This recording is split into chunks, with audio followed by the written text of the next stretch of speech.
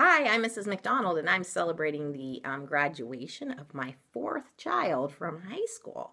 And this was his hat and his little tassel, and these are his cords that he got. These were for good grades, and I thought I'd wear them while I read a book about a cat who wishes that he could go to school. Here he is. Skippyjon Jones, Class Action by Judy Schachner.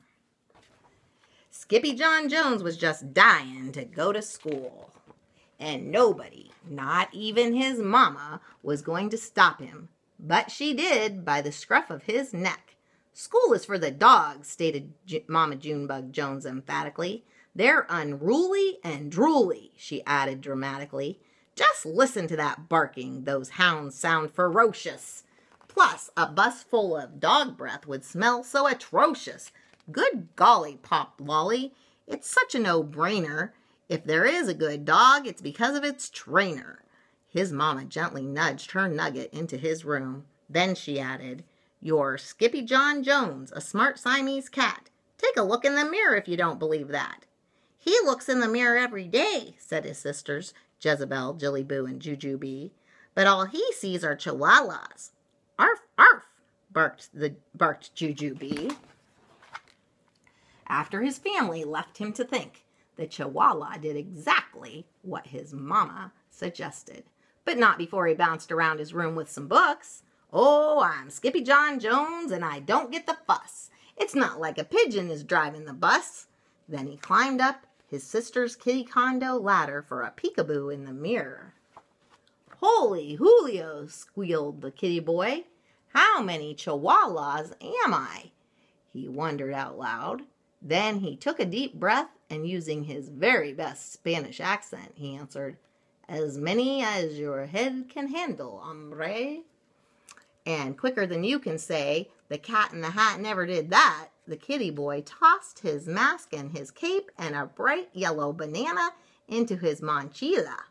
Then, as he buttoned up his red plaid shirt, he began to sing in a mooey soft voice. "Oh, my name is Skippito Frisquito, and I'm off to the school for burritos, 'cause I've got a good hunch that I'm going to have lunch with a grande old bunch of puchitos." Just across the hall, Mama Junebug Jones and the girls were doing a little homework of their own. "Listen here, messy missus," said Mama. "How are you supposed to clean your kitty condo without your ladder?" "Skippyjon has it," said his sisters. "What for?" asked Mama. "So he can see the Chihuahua in the mirror." The Chihuahua, however, was already in his closet, boarding a bus for school. But the kitty boy wasn't the only Chihuahua on board. His old amigos, Los Chimichangos, were going to school too. "Thank dog you made it, dude," exclaimed Don Diego, the biggest of the small ones. "Sí, Skippito," panted Paquito Tito, the smallest of the small ones. "We need your help con el bollito." "Without a doubtito," declared El Skippito. "But why do you need my help with the bully?"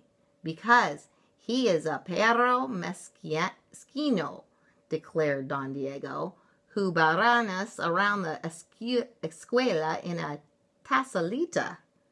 "He spins around the school in a tiny teacup?" exclaimed the kitty boy in shock. "Sí, dude," added Don Diego. "He growls and howls and wears a suéter de lana también." "Not the wool sweater," said Skippito. "Uh-huh," agreed Paquito Tito, trembling. "He is a woolly bully." There wasn't a dog worth his biscuits who didn't fear the woolly bully, so it wasn't a surprise when the potent puff of panic poofed out of the gatito's tail. And all that puffiness inspired the puchitos to sing. "Oh, Puffy, Puffoo, Puffito, you know you can do it, Skippito. Let's unravel his sweater and knit something better. We'll show that old woolly bollito." But there was no turning back now. The doggies had arrived at school. A moment later, the principal, a poodle with very high standards, appeared with a bucket of balls and a whistle. First she blew. That's all I can do to whistle. I can't whistle very good. And then she threw. Go fetch, barked Mrs. Begalot. Then every dog, big and small, chased a ball down the hall and into their classrooms. Except for Skippyjo. He got carried along by the river of rovers and landed in art class, where he drew his best ever double doggy doodle. I've never seen a pup do that before, said Mrs. Houndler, the art teacher. Then he trotted over to the music room and bayed like a beagle for the canine chorus. Bow wow, woofed Mr. Muzzletop. What a pair of ears. After music came math, where Skippy stunned Mrs. McDruller with his counting skills. 2, 3, 5, 7, 11. And the bell. At the bell, the amigos followed their noses into the library. Not even a bowl full of ripe frijoles smelled as delicious as the scent of books waiting to be read. I must agree. I lick libros, declared El Skippito Fresquito, the great readerito. I like books too, whispered Leonora Lapsitter, the librarian, from behind the bookcase.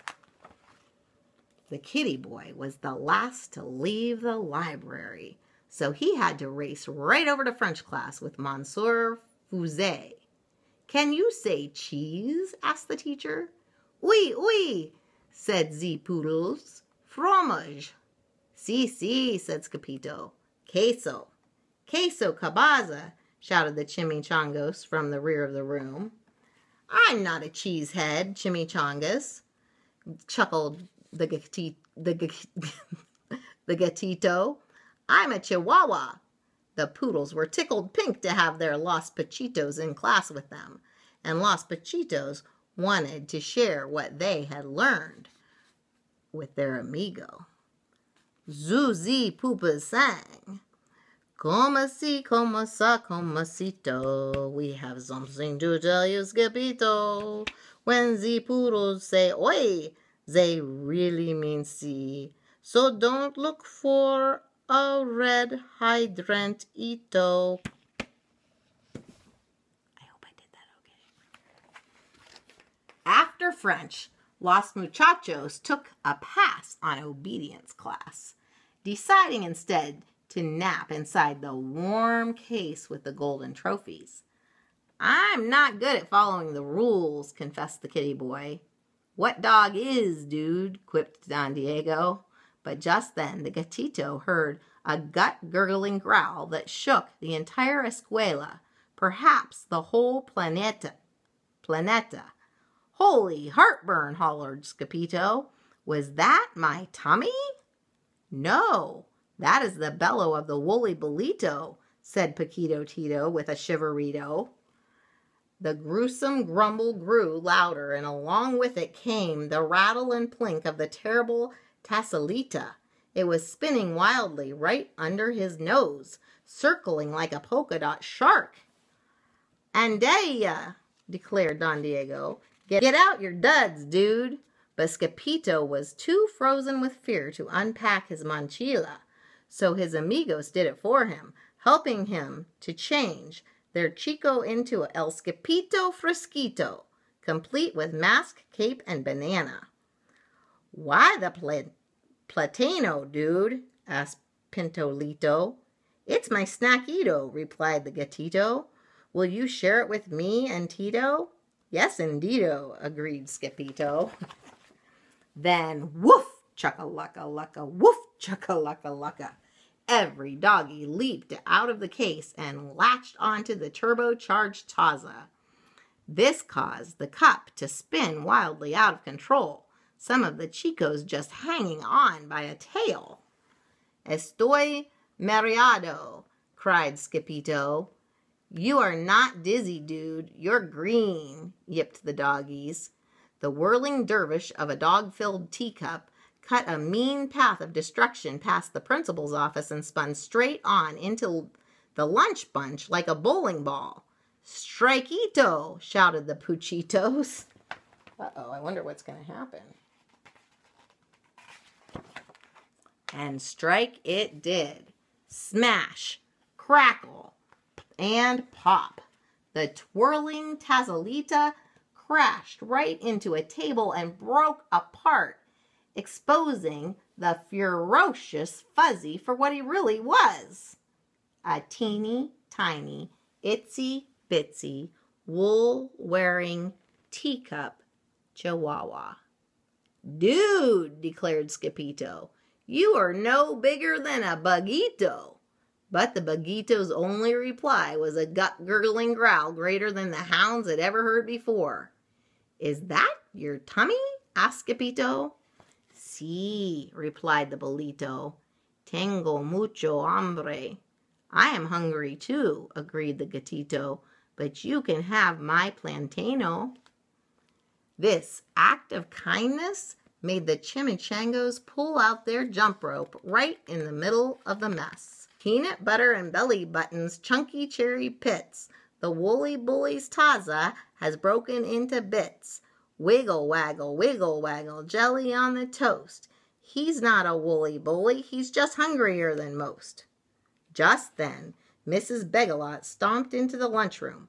I smell a cat, she bellowed. That cat better scat. Then, out came the whistle. First she blew, and then she threw a bright yellow ball down the hall, which every dog, big and small, began to chase.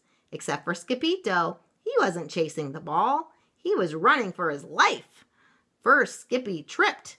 Then he slipped on the banana peel and slid straight out of his closet and back into the arms of his Mama Junebug Jones.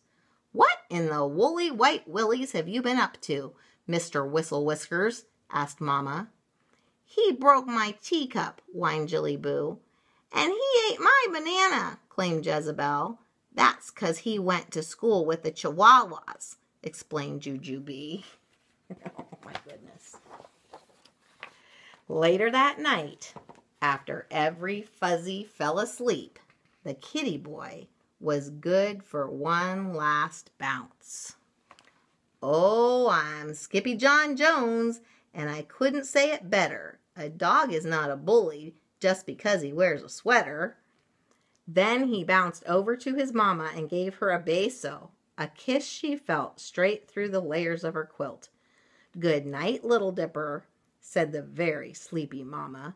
Good night, Mama, said the very sleepy kitten. And that is the end. I hope you enjoyed that story. I know I did, and I hope that you enjoy school as much as Skippyjo does. Only I hope you follow the rules better. Talk to you later. Bye.